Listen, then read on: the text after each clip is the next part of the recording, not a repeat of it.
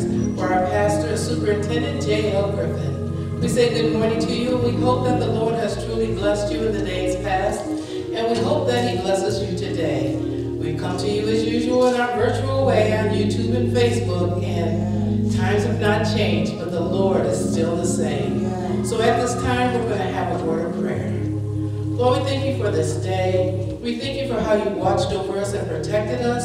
We thank you how you have guided us and kept us in our right mind. Lord, we pray for the nation. We pray for those that have lost someone. We pray for those whose feelings have been hurt. And Lord, we ask you that you heal our land. Heal our land, Lord. Bring peace unto this land in this trying time. Let us stand strong and know that you are God and you are God alone. And everything is in your hand. And we'll be careful to give your name the praise, the honor, and the glory that is due unto you. And all these blessings we ask in Jesus' name. Thank God. Amen. And at this time, we will have our scripture reading by our very own missionary, Muriel Banks. Let's say amen for her. I was glad when they said unto me, let us go into the house of the Lord. Our feet shall stand within the gates of Jerusalem. Jerusalem is built as a city that is compact together. Whether the tribes go up, the tribes of the Lord, unto the testimony of Israel, to give thanks unto the name of the Lord. For there is set thrones and judgments and thrones of the house of David. Pray for the peace of Jerusalem. They shall prosper that love thee. Peace be within the walls of the prosperity within the palace. For the brethren and the company's sake, I now say, peace be with thee. Because of the house of the Lord, God will seek thy good. I have read you Psalms 122 in its entirety, verses 1 through 9. May God have a blessing to the reading of his word.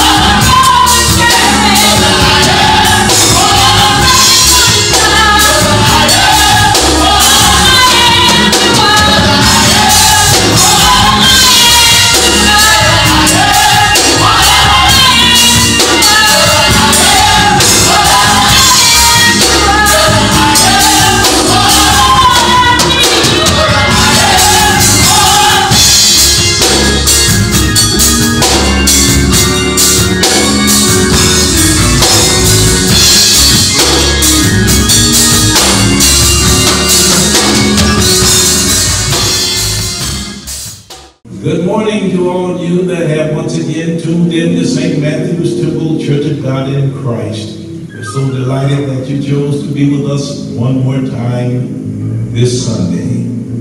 Father God, as your people listen, pray today that they will be able to leave saying that there was a word from the Lord. Those that are troubled in their spirits, we pray that your word might go deep in their hearts. Let them know that God said, I'll never leave you and I'll never forsake you. Now anoint me that I might be the vessel that will impart unto these your people life. I'll give you the praise, the honor, and the glory in Jesus' name. Amen. I don't sing too often, but I feel a song today. All right, Pastor, come on. Is everybody happy?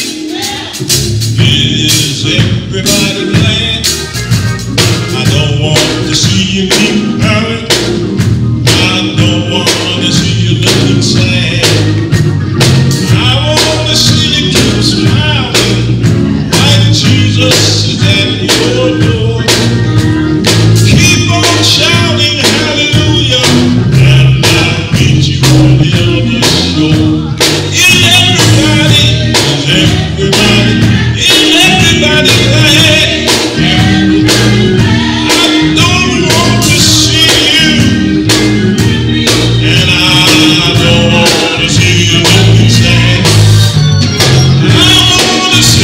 Smiling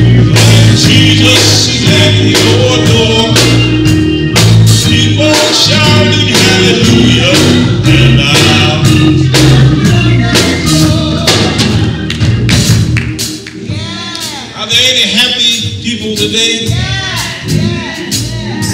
Praise God.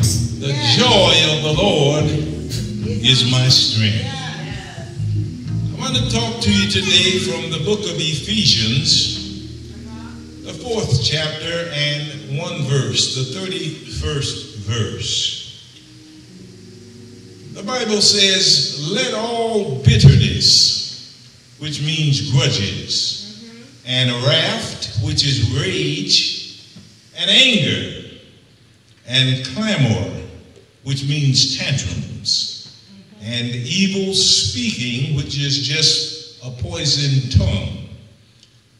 Paul says, be put away from you with all malice. From that text today, I want to preach to you for a few minutes from the subject, anger. Don't nurse it and don't rehearse it. Come on, Pastor. Yes. Anger, don't nurse it and don't rehearse it. Yes. The reason I sung that song today, the Lord put in my spirit when I was out at the Walmarts the other day, people that I used to run into that were smiling, seemed like they were happy. It seemed like I saw more angry people than I've seen in a long time. Amen. We're living in the midst of anger. And so Paul said that we ought to let bitterness, wrath, anger, clamor, evil speaking be put away from among us with all malice. Now, if you will check the dictionary describes anger as a strong passion, an emotion of displeasure that is excited by a sense of injury or insult. We ordinarily think of anger as an emotion. That's partly true, but anger is really a cluster of emotions that involve the body, the mind, and the will. Yes. Yes. You don't just sit down and say, missionary, I think I'll be angry right now. Anger is a response to some event or to some situation in life that causes you to have irritation, frustration, pain, or some type of displeasure. Yes. Thousands of events and situations have the potential of provoking in us anger. True. Now, you say, not me, I'm saved, I'm deeper than that. You just check yourself out. If you think you're that deep, let somebody come along and say a tactless comment about your weight or about your looks and see if anger doesn't stir up in you. Anger is fed by feelings of disappointment, hurt, rejection, and embarrassment. And I said to the Lord when he spoke to me the other day at the mall and said, preach about anger and don't nurse it and don't rehearse it. I said, well, I better write down, Lord, what you're saying, because it won't just be St. Matthew's hearing me. I said, some folk out there on YouTube and whatever else might hear this and don't know where I'm coming from. So rather than me just talking, I wrote it down, what the Lord put in my spirit. Is that all right? Yes, Pastor, yes. Anger has a way of pitting you against the person, the place, or the thing that sparked the emotion in you. Anger is the opposite of the feeling of love. Love draws you towards a person. Anger sets you against a person. People everywhere are experiencing the feeling of being overwhelmed by anger and being unable to control the anger. Anger is the emotion that arises whenever we encounter what we perceive to be wrong. The emotional dimension of anger leaps to the front burner whenever we feel someone has done us wrong. People of all ages and all social status experience anger. You got little angry 2-year-old children now. Yes. You've got angry folk with 5 and 6 degrees. The world really is an angry place. This coronavirus that has come over the world has more people angry now than ever. They're angry with the governor, angry with the county legislators, angry with the county executive, just angry folk. Folk that you used to smile at and they used to smile at you. Now they see you and they don't know if you have corona or not, but they're backing up. Right. And they're backing up, not happy, backing up mad. But I remember there was a time when the saints of God hadn't seen each other in a while, and when we saw one another, the joy just started leaping in our hearts. We're living, church, in an angry day. The world is an angry place, and if you don't believe it, just pick up the newspaper. It's full of anger stories. Road rage, parking rage, boat rage, fishing rage, shopping rage, grocery cart rage, checkout line rage, and even facial mask rage. These angers are all turning into serious matters. It makes me sometimes think twice about leaving home. Now, what makes anger so dangerous is that it flares up suddenly, powerfully, and irrationally. Anger takes no thought about the future, and it takes no thought about your personal safety. When a 90-pound man soaking wet 90 pounds, when he gets angry, he might challenge a 275-pound man. That's right. Knowing that he can't beat him, but anger is telling him that he can. Anger has a very, very short fuse. And that's why I tried to make it a practice not to deal with too many angry folk. The Bible's first account of anger was in a man named Cain. Cain got upset with his own blood brother. And because of anger, the Bible said he slew or killed his brother. Now in our generation, toxic anger has climbed to new levels. You dare not accidentally cut off a driver on the highway, because he or she might just follow you home and shoot you. High school students are witnessing their friends being murdered in the hallways. The nation is looking at young men, black men, being murdered, and nothing too much is being said about it. There are people who spend their entire adult lives being nothing but angry. This message is not designed to make you shout.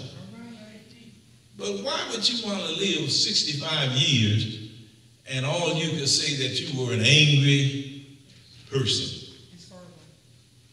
There are people that spend their entire adult life angry. Anger is an acid that harms the person in which it is stored more so than it does the person that is poured on. Now, we all have our weak spots, or what I call pet peeves. They get inside of us and they work our emotions and they lead us to anger. We happen to live, church, in a hurtful world. There's so much anger and so much trouble that's about us, but we must learn how to handle our anger. Thanks be unto God if Christ comes in us and we are taught and led of him and by him, we will control our anger. Yes. The Bible said to the saints, anger, but sin not. I'm going to get angry, but I don't plan on shooting you. So I today have a couple of suggestions to you that I use in the subject. Nurture and rehearse. We cannot nurture anger, nor can we rehearse anger. Yes. The Bible says to us, don't let the sun go down on your wrath. Yes. That simply means that we need to clear all accounts Yes. before the day is over. Yes. We need to practice making a 12-hour limit to our feelings of resentment. Yes. Before the sun goes down, we need to wipe the slate clean, just like God wiped our slates clean. Yes. Anger is a sin that really seems to us to be enjoyable. Some people like to be angry, You're right, Pastor. and they savor that anger. Yeah. We take anger in and we welcome it, and then we begin to fantasize speeches that we're going to say because we are angry. That's nurturing anger. Yes. Think about it for a moment. Think of all the angry speeches that you devised when you were laying in the bed, Yeah. tossing and turning. What if you really said those things that passed through your mind? Would you like for them to be published in a book that your friends and your family could read it? Yet we enjoy composing those secret, undeliverable speeches, and we savor our anger. It's so hard, missionary, for us to let anger go. But God said, tell you today, don't nurture your anger. You've got to learn before the day is over to pray about your anger. And then even if you are not the culprit of the anger, you've got to say, Father, forgive them, for they know not what they do. Now, some people, anger is the only short story they have. That's the only short story and long story they have, anger. Sometimes we need to learn as people how to write an end to the anger chapter in our lives. When you write in, then you need to take out another pencil and start a brand new book. And begin to write happy in Jesus. Start a fresh book. Nurtured anger really is no way to live. Anger is toxic. It's a poison, and it'll eventually kill your spirit. So don't nurse anger. Clear the accounts before the sun goes down. Realize that if someone owes you an apology, more than likely you owe somebody an apology. So what you need to do is just clear the books and be content to be even in the relationship. Then the final thing, don't rehearse your anger. I'm sure that you know some people who just love to tell all about their anger in great detail. When you meet them, they'll say, I'll wait until you hear the latest. The anger has consumed them until they've lost sight of how ugly and unattractive anger is in their lives. These are people who maintain their own little anger factories within themselves. And they keep a steady supply of anger on hand at all times. Nearly anyone can make them angry. While the same thing that person did to the angry person, if they did to another person, the other person wouldn't think a thing about it. Some people simply have buttons to push. Some people have more buttons than others, and I've concluded some people are nothing but buttons. But the main process in the manufacture of anger is rehearsing it. I was listening to the praise team today, and I began to compare you all, Sister Astina, to when we first started recording. And I said, I hear a distinct improvement, and I attributed it to rehearsing. Yes, yes. See, the more you rehearse something, the better you get at it. Yes. Some of you good liars ought to know what I'm talking about. The more you lie, the better you get at lying. By the same token, the more you tell the truth, the better you get at telling the truth. Right, Pastor.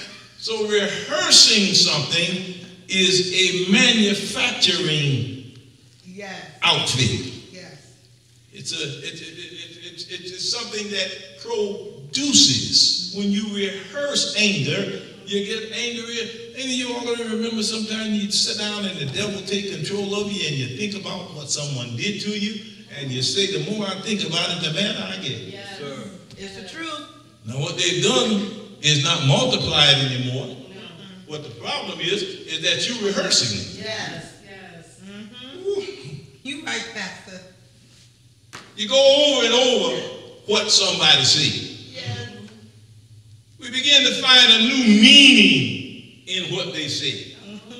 When they first said it to you at church or at work, it made you angry. You were mad about what they said. But when you go home and rehearse it, and then you said, did she have the nerve? Yes. Come on.